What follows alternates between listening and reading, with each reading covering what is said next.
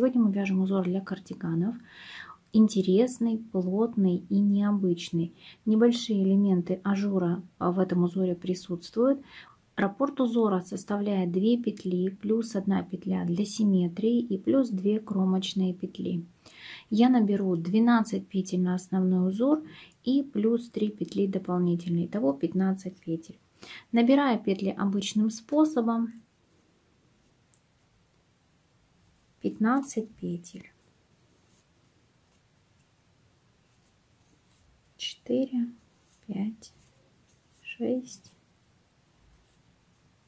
7, 8, 9, 10, 11, 12, 13, 14 и 15. Одну спицу я достаю. Для этого узора я специально подобрала более плотную, более толстую пряжу, для того, чтобы показать всю красоту этого узора. Именно в толстой пряже он смотрится очень интересно, очень красиво. Итак, начинаем вязать. Первую кромочную я, как всегда, провязываю лицевой петлей. Край затянули. И начинаем с первого ряда вывязывать наш узор. Из 2 петель мы вяжем 1 изнаночную петлю. Из 2 1 изнаночная. Из 2 1 изнаночная. И до конца ряда.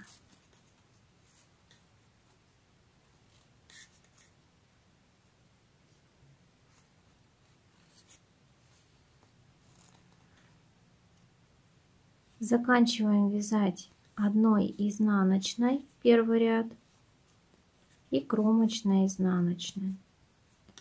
И я еще не сказала, что в высоту этот раппорт составляет 4 ряда. Первый ряд готов.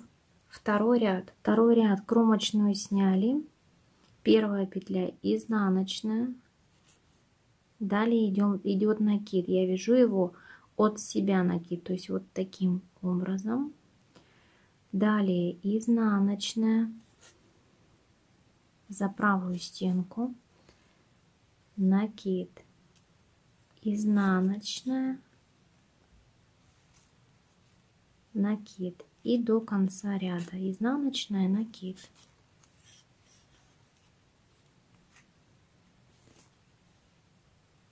Накид от себя. Можно делать накид и, как обычно, вот таким образом провязывать просто этот накид. В следующем ряду нужно будет немного по-другому. Итак, накид мы провязали, и в конце ряда изнаночная, вот эта вот петля последняя, петля симметрии, и кромочная тоже изнаночная. Третий ряд. Кромочную мы снимаем. Первая петля лицевая. Накид мы вяжем скрещенной изнаночной за переднюю стенку. Вот она. Мы вяжем изнаночную. Вот видите, петля, она у нас вот так вот скрестилась. Далее лицевая,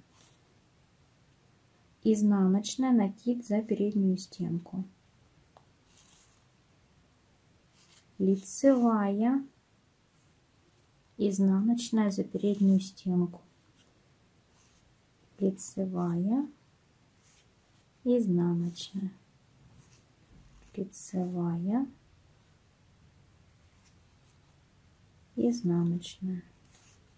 Лицевая, изнаночная. И заканчиваем ряд 1 лицевой и кромочная.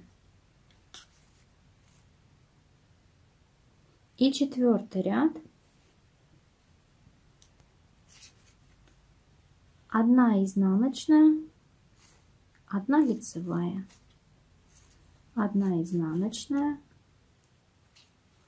1 лицевая до конца ряда.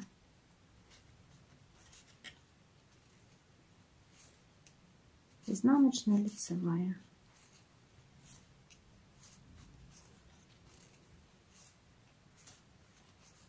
Заканчиваем ряд одной изнаночной, кромочная. Вот так выглядит наш узор. И хочу обратить ваше внимание, что узор формируется на изнаночной стороне. То есть вот эта вот изнаночная сторона является как бы основной лицевой частью этого узора.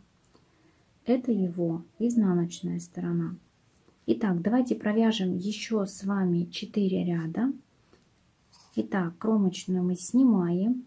У нас идет первая лицевая, вторая изнаночная. Лицевую я перенадеваю правой стенкой на себя и вяжу одну изнаночную из двух. Далее делаем то же самое. Перенадеваем эту петлю. Из двух одна изнаночная. И так до конца ряда.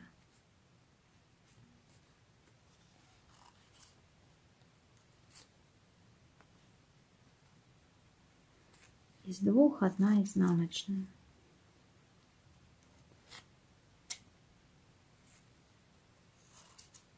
Спицы я взяла бамбуковые, потому что не было у меня других толстых коротких спиц. Итак, и в конце ряда мы вяжем одну изнаночную. Кромочная тоже изнаночная. Второй ряд раппорта.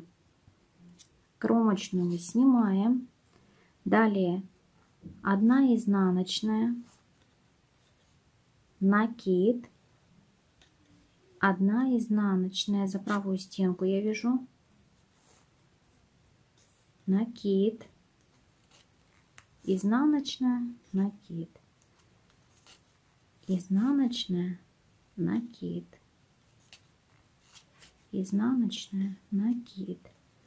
И последний раппорт, изнаночная, накид. Заканчиваем вязание одной изнаночной и кромочная тоже изнаночная. Третий ряд. Кромочную снимаем, лицевая и изнаночную мы вяжем из накида предыдущего ряда за переднюю стенку. Лицевая, изнаночная вот за эту переднюю стенку. Лицевая, изнаночная, лицевая, изнаночная до конца ряда.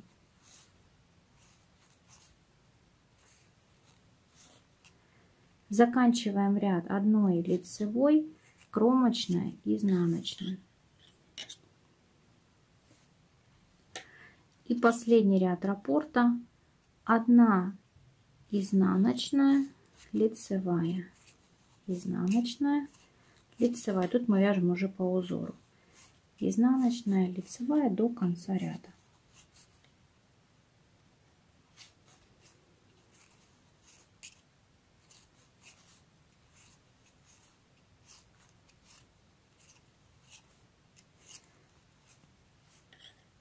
Вот такой интересный и очень необычный узор получился. Это его лицевая сторона, это изнаночная сторона. Но тут вы уже решаете сами, какой больше узор вам нравится. Лицевой или изнаночный. И тот довольно интересно выглядит. И вот точно такой же узор, но на более тонкой пряже. Это его лицевая сторона, это изнаночная сторона. По-моему, обе стороны выглядят очень красиво. Я даже не знаю, какой узор мне нравится больше, лицевая либо изнаночная сторона. Вот такой он рельефный, как бы ступеньками получается. Вот этот крупный наш образец.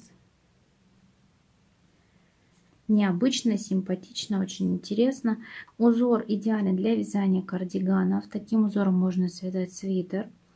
И, в общем-то, очень много изделий, какие вы только захотите связать. Если этот узор и это видео вам понравилось, не забывайте поставить лайк этому видео, подписаться на мой канал и до встречи в новых видео.